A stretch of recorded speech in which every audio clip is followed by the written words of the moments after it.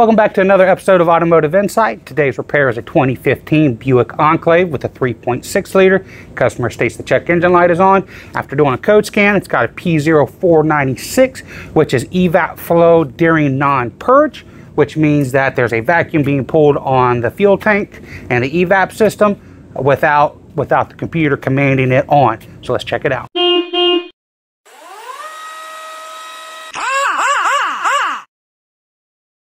So I was messing around with this earlier. I set the P0443. It's got a code P0496, which is system flow during non-purge.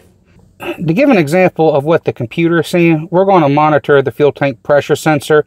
That is what monitors the fuel vapor pressure inside the tank. It's got a sensor on top of it.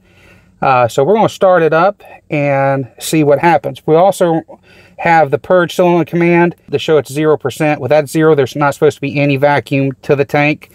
So let's start it up and see what happens.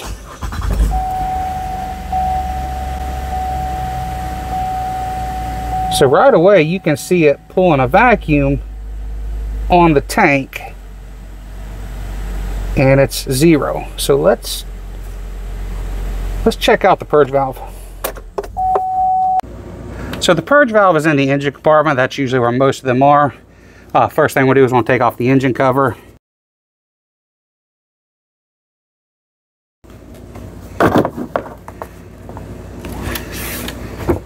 And the purge valve's right there.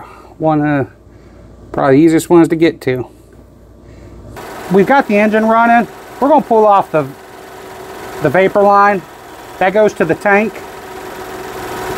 And you can, sometimes it's bad enough, you can stick your finger over and feel a little bit of suction on your finger there.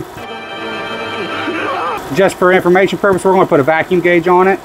That purge valve is bad. It's probably got a tear in the diaphragm or the seal's not seated correctly, but we're going to replace it. So we already got our vapor line off. Next, we'll disconnect our electrical connector.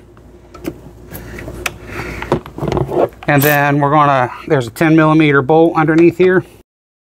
And it should slide out. It's got an O-ring on it into the intake.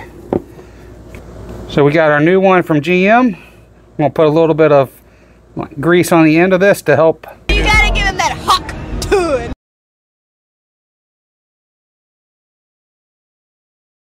Got an engine cover back on. Got our new valve on. We're going to start it.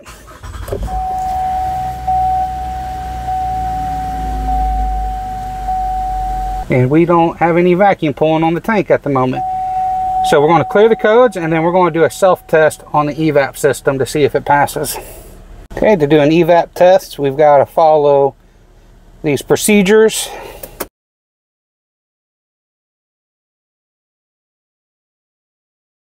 All right, that's going to wrap up the Buick. We did a service bay test. It's a sequence of driving and idling to get it to pass the service bay test and complete the monitor.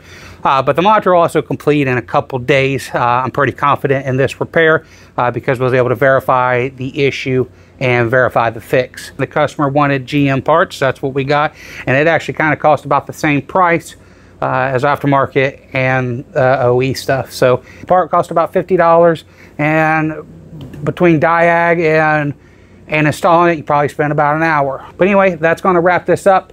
May not have all your answers, hopefully had some. That being said, we'll see you on the next one. Then I'll pick you up.